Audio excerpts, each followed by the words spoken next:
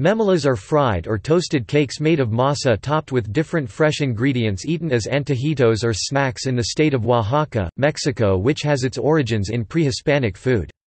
They are similar to fresh corn tortillas, but are somewhat fatter. Memela is the Oaxacan local name for the almost identical soap and huarache served in other parts of Mexico, but with different toppings.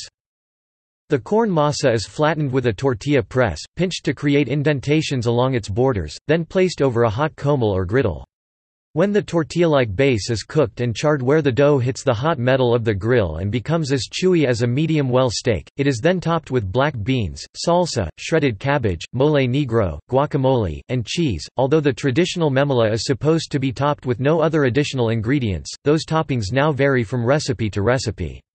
Modern incarnations include other vegetables and the option of a layer of tinga, shredded chicken with tomatoes, onions, and chilies, or potatoes and sausage. Memelas have been served at Oaxacan, Mexican restaurants in the United States since the 1990s.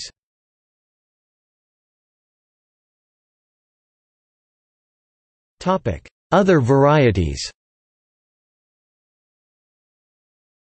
In El Salvador, a memela is a thick and oval-shaped tortilla. In Honduras and Guatemala, a memela is a toasted cake made of masa mixed with cinnamon and curdle, cooked in banana leaves.